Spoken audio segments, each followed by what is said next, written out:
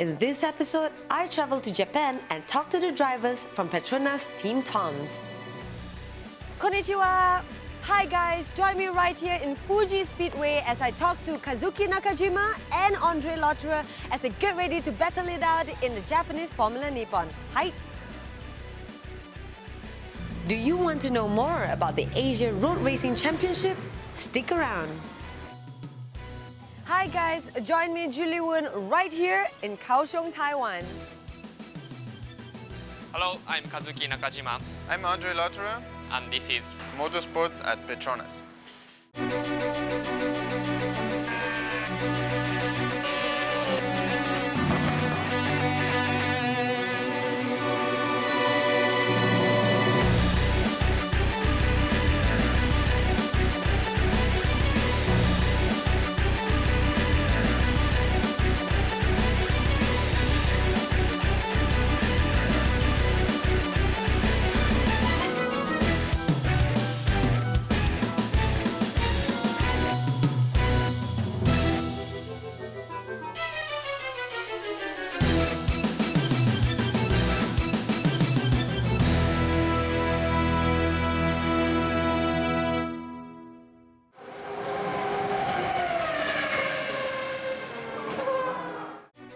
Fuji Speedway is a racing circuit that was built in the early 1960s.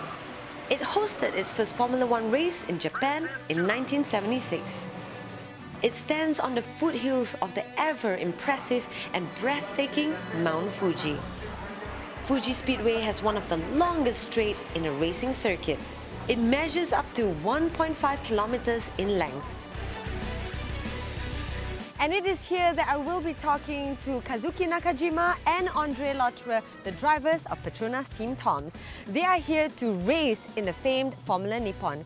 Other well-known drivers that have won the Formula Nippon Championship and have gone on to the Formula One series are Eddie Irvine, Ralf Schumacher and Pedro de la Rosa. Today, Formula Nippon is considered as one of the top-level single-seater race in Japan.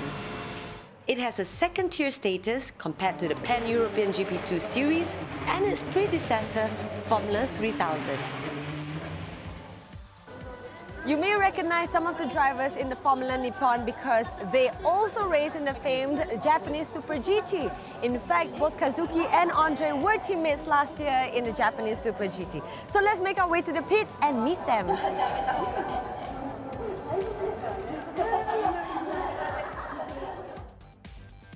So Kazuki, thanks for having a walk with me. yeah, thank you too. You know, it's so interesting. You started racing since you were 11 years old.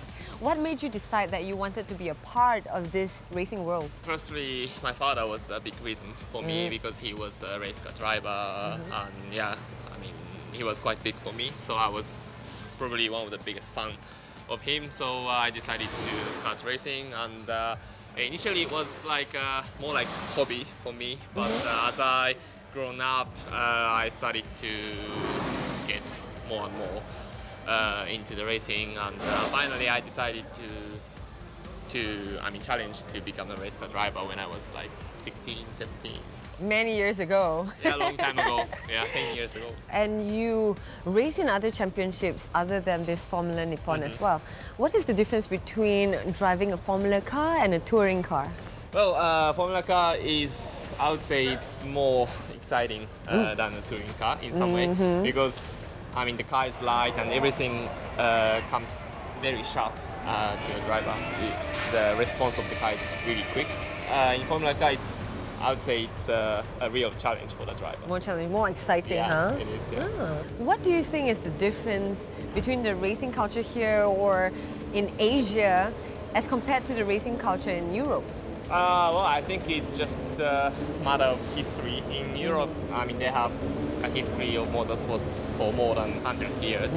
So the motorsport is very well known. In Japan, I think the history it's about like 40, 50 years. So I think we are getting a fan which is range of from kid to the old guy, but not as much as in Europe. I feel like in Asia the motorsport is like for the more like younger people. So are you a superstitious person? Do you have a pre-race ritual? I'm not so superstitious.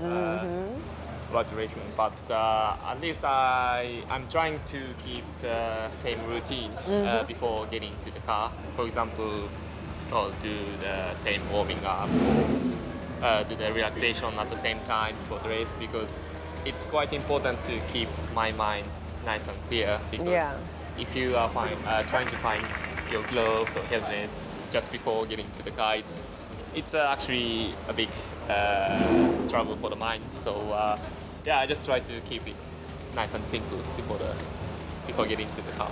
So your family is very much involved in the world of motorsports. What is the best advice your family has given you in regards to racing? Well, probably the best advice was when I was stepping up from karting to the Formula Car racing. I had to choose the way, either to try to go with Toyota or try to go with Honda. So I was like somewhere between. Finally, I decided to go with Toyota, but it was good for me because in Toyota I have to work harder and also have to think about the problems by myself. So I think it was a right choice for me, especially for myself to improve more. So finally I could go into F1 with Toyota. At that time, if I made the wrong choice, it didn't happen. So it was quite important. I think first important choice in my life. So most important choice up until marriage. That's what they say. We'll see. But I think you made a great choice because you're building your own name for yourself. Yeah. I mean, I can improve, and also there's a lot of nice guys around. So I'm really enjoying my career at the moment, and I'm racing everywhere, which is quite busy and tough sometimes, but it's a pleasure as a race car. Very nice, and it's a pleasure talking to you. Yeah, good luck in your career, and I'll see you very soon again. Yeah, Thank you so much. Andre, so nice to see you again, and you were the champion for last year's Formula Nippon. Congratulations for that. Thank you. So Andre, knowing what it takes to win a championship, has that changed the way you prepare before a new racing season? Not too much, but of course, you learn race by race, and when you have success and you know what are the right ingredients for the whole weekend that you need. So obviously I try to take experience from that and to approach my race weekends with the best way possible. We have very short race weekends here. We just have 1 hour of free practice on Saturday, and then it's straight into qualifying. So you have to make sure that everything is right from the beginning on, and that you don't get lost too much in trying too many things. So you need a simple story, and that's what I learned, and that's what I try to keep. But racing is difficult, so to be on it from the perfect foot from the beginning is not always that easy. But you're doing very well, and in fact you're a very busy man. How do you find time to go back home and visit your family, or do they come to Japan to visit you? I have my base in Belgium. Of course, I'm really busy with my commitments with Audi. There's a lot of testing, and I'm participating in the full World Endurance Championship. If I have to go to Germany, have one stopover in Belgium, it's not far, and this is my life now, and I do my racing flat out. It's the right time I can do this, and I have all the opportunities to do it. And in Japan, I realized that there's a huge motorsports fan base, and they're really young, most of them. I've even seen kids on the pit walk wearing your exact identical racing suit. How does that make you feel? It's awesome to see this, it's so cute, and Mini you! It's great to see that what we do, we get something back. If it wasn't for the fans, we wouldn't be here, and it's really nice. And we dedicate a kids walk as well for the kids. So I think in Japan it's a great environment for the fans to come watch the races. We get really close to them. We dedicate a lot of time, and I think Japanese fans are the most faithful and most hardcore fans as well. It's just great, and of course when you see a kid wearing your race suit, it makes you feel proud as well. That you're doing something right, huh? I guess. So you have won the 24 Hours of Le Mans for 2 consecutive years, last year and this year, and you even won the Super GT Championship. So do you think being part of different championships, especially different categories, would help you as a racer in the Formula Nippon? I think more that Formula Nippon helped me to be competitive at Le Mans because, you know, I've been racing Formula Nippon since 2003 and I learned a lot through that. But now it's also the reverse. Like I like to keep racing all categories to also be good here, you know. So it's Le Mans cars are really fast, and for sure it helps me to keep my speed in the Formula Nippon as well, because we don't test much. We have a quite small schedule, so any seat time is an advantage. But you know, Formula Nippon is the toughest and highest challenge as a driver and most demanding. So most likely you will profit from this in Le Mans or in GT. Okay, a more lighthearted question. I saw in your Twitter account that you cycled to Mount Fuji. Was that part of your training? And do you prefer indoors or outdoors training? I prefer outdoor, obviously. There's so much energy in the nature to soak in.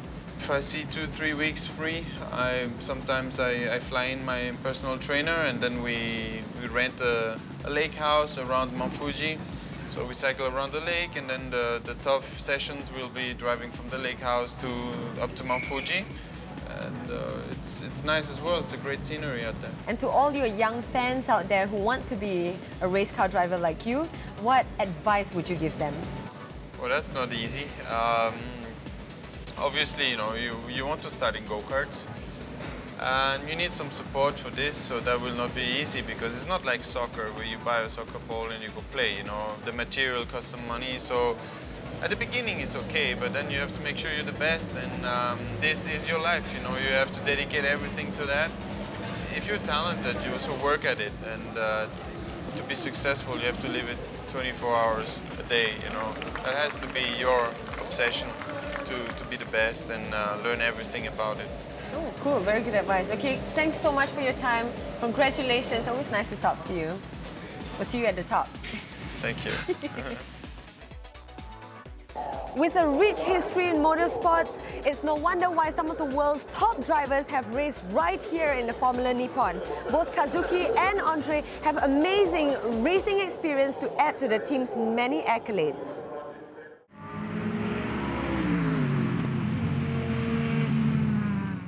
Yeah, so blind spot on a road car, that's often difficult. What you have to do is just really make sure to double check in your mirror, but also turn and look over your shoulder. You have to do both things. I learned that in driving school, to make sure that there's nobody there, and then you can start to move across to the other lane.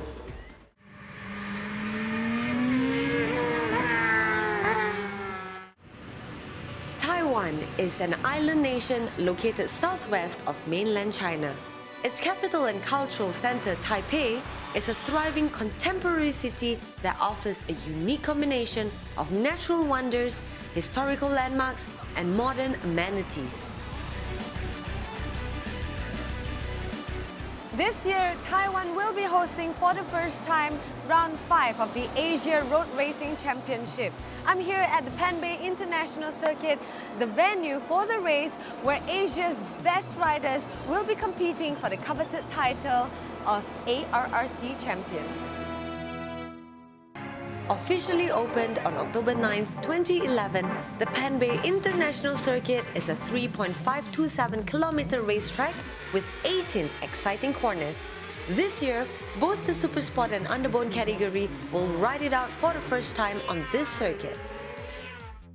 I'm scheduled to meet with Ron to find out more about the championship. You guys with me? Let's go. Hey Ron, it's always a pleasure talking to you. For the benefit of those who are new to this championship, perhaps you could tell us what actually is the ARRC? The Asian Road Racing Championship is essentially a continental championship developed for Asian riders. As you may know, we organize also the Malaysian National Championship. And when we were doing that, we realized that guys coming up from Malaysia or even from Indonesia or Thailand, going to the next level was a big step. And at that time, we felt there was a need to create a continent championship before riders are able to progress to the next level. So essentially, that was the main reason, to develop Malaysian and Asian riders. And by having this Asian championship, we are able to pull the best talent in Asia to race among themselves before they move on. Nice. And what would you say is the goal or aim of organizing a championship of this caliber? Obviously, the goal is always to send riders coming up from this championship into the world level. And nothing gives us more pleasure to see our riders racing in our championship at one time, then going on to the World Championship and performing. Yeah, names like Zamri Baba, we have Hafiz Sharin, even Desha Kraisad, Fujiwara, and Azlan Shah, Kionari. These are names of some of Asia's best riders who have competed or are still competing in the ARRC.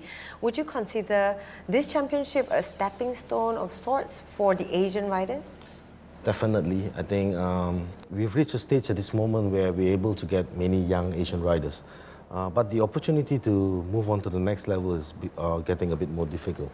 Obviously, cost is a factor, but there is a need to continuously develop the riders. And ARRC at the moment is a perfect catalyst for that. It's a perfect platform. We have top riders like Fujiwara and Kionari, who's raced at the very highest level. MotoGP, World Superbike, British Superbike Championship, and they've brought their experience into the Asia road racing. Obviously, this helps guys like Hafiz, Zamri, Azlan, competing against these guys, and they develop their skills then. So what we are setting now is a higher standard of competition, and any new riders joining our competition would benefit. Very nice. And why do you think the ARRC is so popular amongst the Asian riding fraternity? One reason is we use production bikes, and there is a huge interest in underboot racing, especially in Asia. And the manufacturers support these people tremendously. And as the need grows, as the riders develop, the manufacturers now from each respective countries are supporting the riders to the next level. The ARRC obviously travels to different Asian countries, and in the 2012 race calendar, we're right here in Taiwan for the first time at the Penbei International Circuit. So what are the criteria for choosing the perfect circuit for the championship? Obviously, the circuit needs to pass the minimum FIM homologation required, and FIM Asia does the homologation to check the safety of the circuit. That is the bare minimum that's required.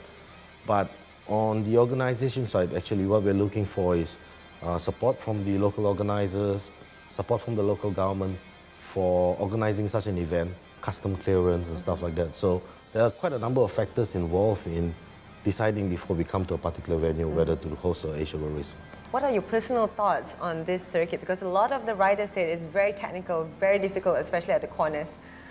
This is a very, very technical circuit. I think it's the most technical circuit we have in the championship, and I think it's something totally different. It's a circuit which I personally say distinguishes the men and the boys.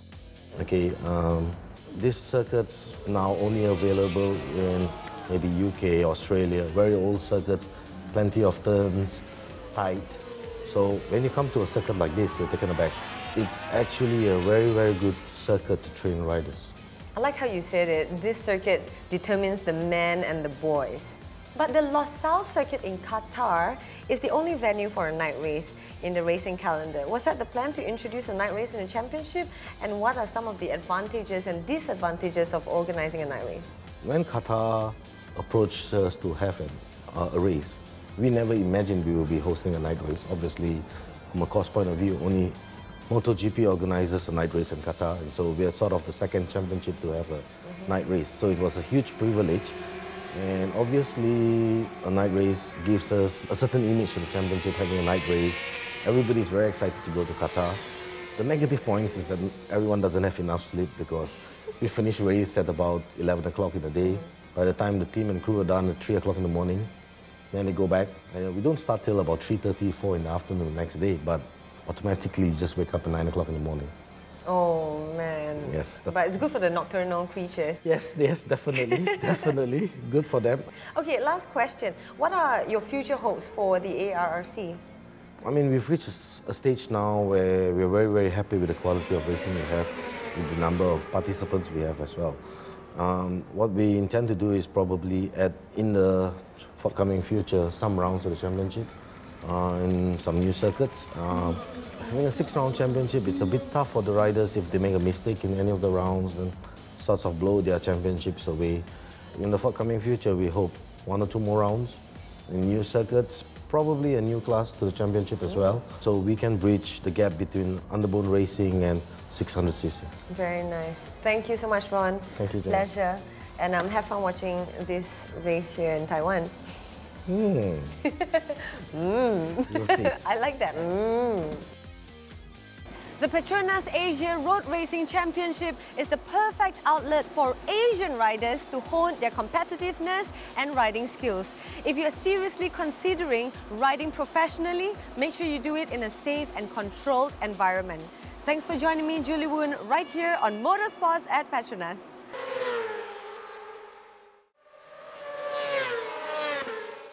Power slide is like I coming fast in the straight and then I hit the brake and then I turning the corner, I prepare the throttle and then I gas the throttle and then coming the slide and then sideways, the real base like this, and then you can see in the TV the power slide move like this and then wheel spin and then sideways. Don't forget to log on to www.patmos.com.my if you want to find out more about your favorite teams, drivers, or race results. And it is here that I will be talking to Kazuki Nakajima and Andre Lotterer, the drivers of PETRONAS Team TOM'S. Team TOM'S, sorry. And it is here that I will be talking to Kazuki Nakajima and Andre. I can't do it, let's go. Watching PETRONAS at Motorsports. No, again. Power slide is like when you come in the turn, first you must, aduh, susahnya.